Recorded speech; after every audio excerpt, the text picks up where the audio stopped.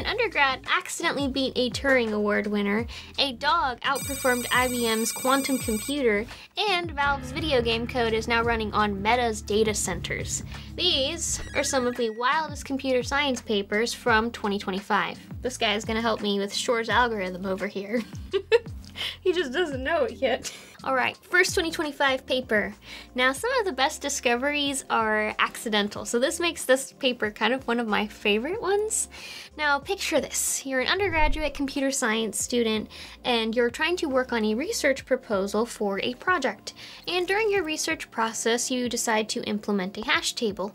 No big deal, you create one new that makes sense to you, and so then you present your research to your professor. Now, your professor takes your research, and he's reading it, and he just drops the paper to the ground, and you're like, oh my gosh, I'm about to fail this paper. But instead, he says, oh my gosh, you just beat a Turing Award winner. And this is actually a lot easier than it sounds. So hash tables are kind of like driving through a parking lot.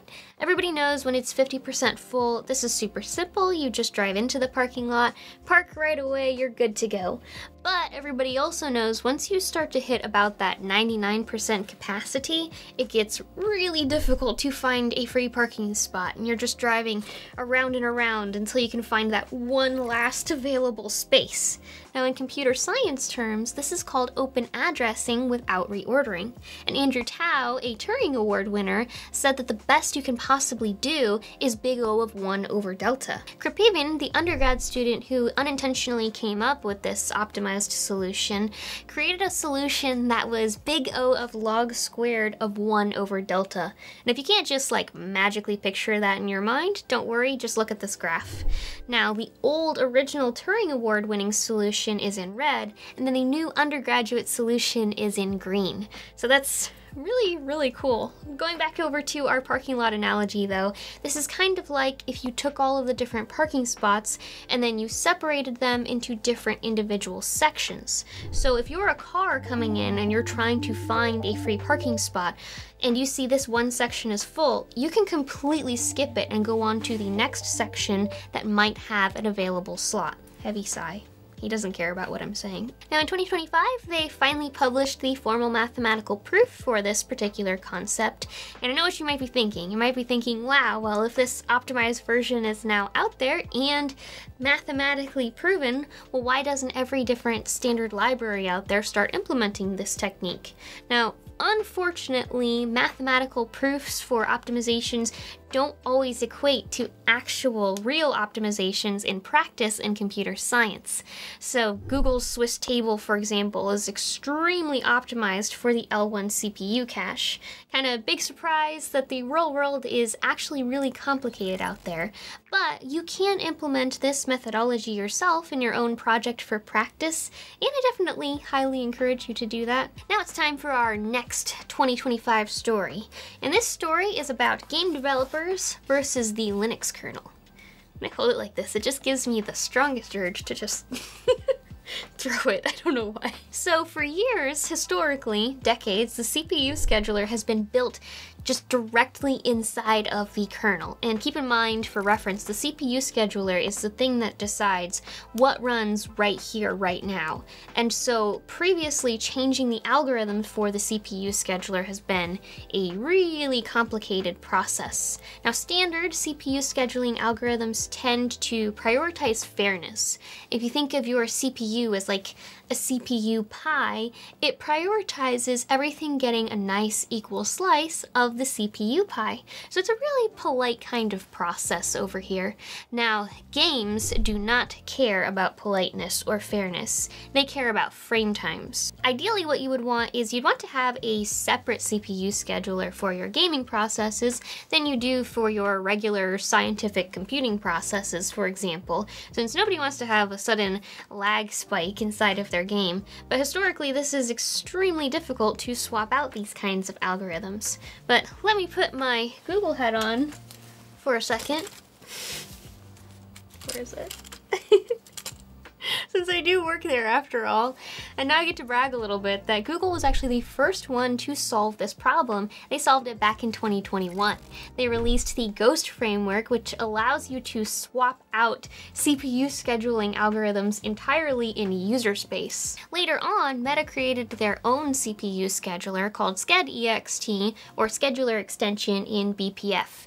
And this essentially allowed you to swap out the entire CPU scheduler without having to involve the Linux kernel developers or even having to reboot the machine, which just like absolutely blows my mind there.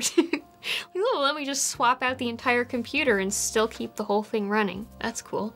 But Valve really cares about their gamers. Now, I don't have a SteamDeck in front of me right here, but imagine I did. Imagination. Now, Valve created their own CPU scheduler specifically for the SteamDeck. Their CPU scheduler is called SCXLabD, which stands for Latency Critically Aware Virtual Deadline Scheduler. Please stop naming your project so long that I have to remember. But basically what this does is it prioritizes deadlines over throughput, which is kind of a fancy way of saying, I don't care if I receive a notification a little bit late, but don't you dare drop a single frame of my game. Now, most requests are going to come in pretty fast, but occasionally that 1% or that 0.1% of the time, a frame is going to take way longer to load. Now, in programming terms, we call this tail latency, and it's exactly the culprit for the kinds of stutters that Valve is absolutely trying to prevent. Here's where it gets really interesting. If you think about it, a lag spike on a game and a slow request on a web server are mathematically the same kind of problem. And really interestingly, recently in December 2025 at the Plumbers Conference in Tokyo, Meta actually admitted that they're using Valve's CPU scheduler on their own data centers. If you think about it, that means that the same algorithm that's being used to keep your game running smoothly on your SteamDeck is the same one that's actively being used to keep things like Instagram feeling super snappy. Now, it's a really interesting talk, and I'll link to the slides in the description of this video. Now it's time for the next 2025 computer science paper, and I know this is the one you've actually been waiting for because you're like, what's up with the quantum dog? So this one is what I would call an anti-hype paper, and I love it. It's called Replication of Quantum Factorization Records with an 8-bit Home Computer, an Abacus, and a Dog. And it is kind of meant to be funny and like a joke paper, but it does also have some really good points inside of it. Now, like it or not, there's been kind of a lot of exaggeration in the news lately related to quantum computing. You'll just suddenly see a headline out there that's like, new advancement in quantum computing, suddenly all encryption is dead. Well, this one is by Peter Gutmann and Stephen Newhouse, and they attempt to replicate some of the mathematics of these multi-million-dollar quantum computers with more primitive biological hardware. The name Gutmann might sound a little familiar to you because he invented the Gutmann method back in the 90s, which is that 35-pass secure wipe method for hard disk drives. And there's a lot of gold inside of this paper, but specifically the dog section tries to mock compiled Shor's algorithm. A lot of early on quantum computing records essentially cheated. The circuits were tailored to one specific number, not general compute machines. So how do you replicate a compiled Shor's algorithm? Well, it's really simple. You have Gutmann over here, and he's acting as the compiler, and he gives instructions over to his colleague's dog, Scribble, who is acting as the quantum computer. And what is the instruction? The instruction is to bark 3 times, which he would fail at currently. And that's it. And with that, they were able to successfully replicate IBM's 2019 quantum factorization record.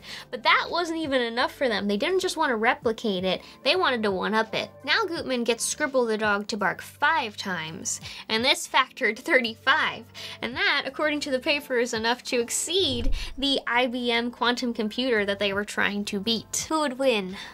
A $40 million quantum computer or one good boy?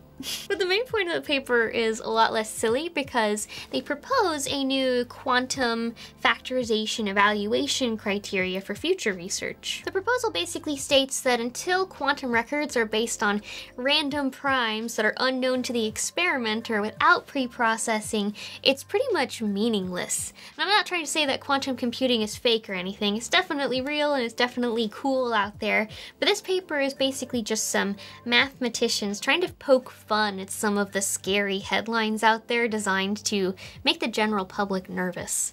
This is kind of a good paper if you want to send it to your friends periodically who think that RSA encryption is dead. He sees fork and he thinks I'm about to eat food and he wants some. He doesn't even have any food. For this next paper over here, we're going to be talking about forks. No, not these kinds of forks, although, look at this. Perfectly balanced, as things should be.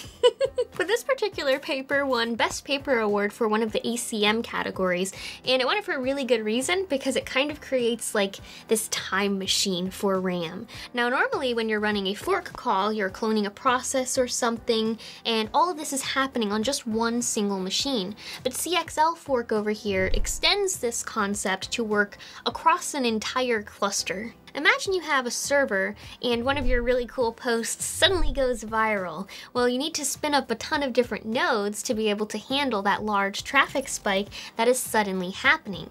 And that means a ton of different cold starts, you have to have a booting up process, you have to load a ton of libraries. All of these different kinds of processes take a ton of time. So what CXLFork does is it takes a snapshot of an already warmed up process and you have this shared memory across a ton of different machines. So that means when you have a sudden network traffic spike, all of these machines can read the same underlying data using this really cool memory fabric called CXL. And they measured that about 72% of a process's memory never changes. So why would you need to copy that a million different times across a million different processes? And the neatest thing is that because they're basically snapshotting a process while it's in a clean state, if something goes wrong, your program crashes, well, whoop, you can just CXLFork, revert, and now you have the clean running process once again. I could use this in my life. Back when I worked in aerospace, I actually did something really similar to that using a tool called CREU, which stands for Checkpoint Restore in User Space. And the entire idea behind that project was to be able to quickly restart mission-critical processes that might have failed during execution without having to reboot the entire airframe. This isn't really like a weekend project you can kind of play around with, but if you do want to get your hands dirty, you can play with CREU since it is free and runs on any Linux box.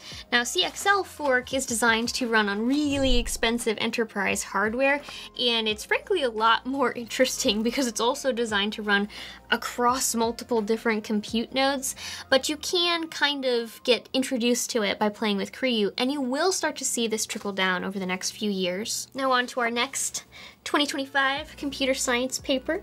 Here's something that nobody talks about. Your CPU is bored. Like really bored. In fact, modern processors these days are so good and so fast that they spend like the majority of their time just waiting for memory. Now, computation is cheap, moving memory is expensive, and this mismatch is exactly where all of the interesting mathematical research and innovations are actively happening. Which brings me over to Dijkstra's algorithm, and you might have heard this. This is the really common algorithm for the shortest path. You've probably heard about it in one of your computer science classes. It's extremely complex, but extremely useful. And optimized variants of this are used in really important things like computer networks or like mapping applications. Dijkstra's algorithm was actually mathematically beaten in 2025, and nobody noticed. Now, I personally think it's kind of a big deal, but it's probably going to take like approximately 15 years. Now, I'm not going to lie, this paper is extremely complicated, but it is mathematically provably faster. The only problem is it's weird, it's recursive, and it does like a ton of different pointer chasing. So in actuality, this is terrible for the cache on a regular CPU, so it still doesn't look faster. But if you think about it in the theoretical complexity, Dijkstra's algorithm is m plus n log n time complexity, and this particular one is big O of m log to the 2/3 n, so it is provably faster. The major catch here is just that the number of nodes needs to be astronomically large to be able to see the difference between Dijkstra and the new algorithm and see it actually winning. So I'm not actually going to be able to show it winning with benchmarks.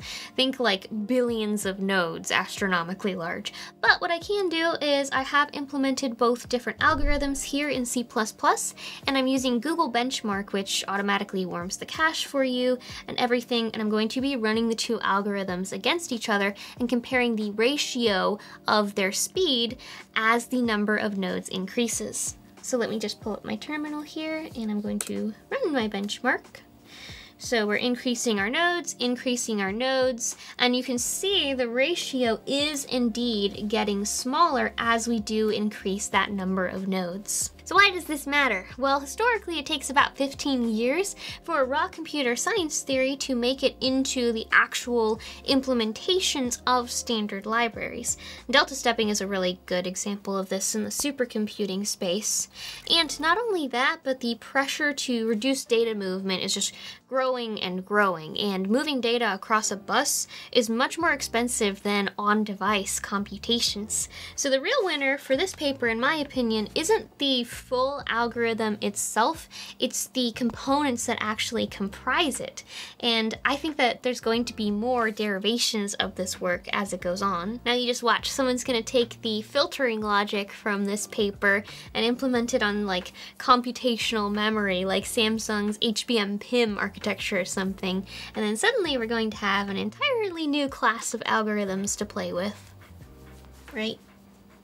And if you're interested in hearing more of my theories on this, you can follow me at Lori Wired on X, where I have like a whole series about how these kinds of algorithms are going to become increasingly relevant over time, and how memory tiering is going to like end up eating the world. I think it's important to take a look at a lot of the positive things that are happening in computer science. Since there's a lot of negativity in this field, a lot of people don't focus on the amount of progress that we make in computer science every single year.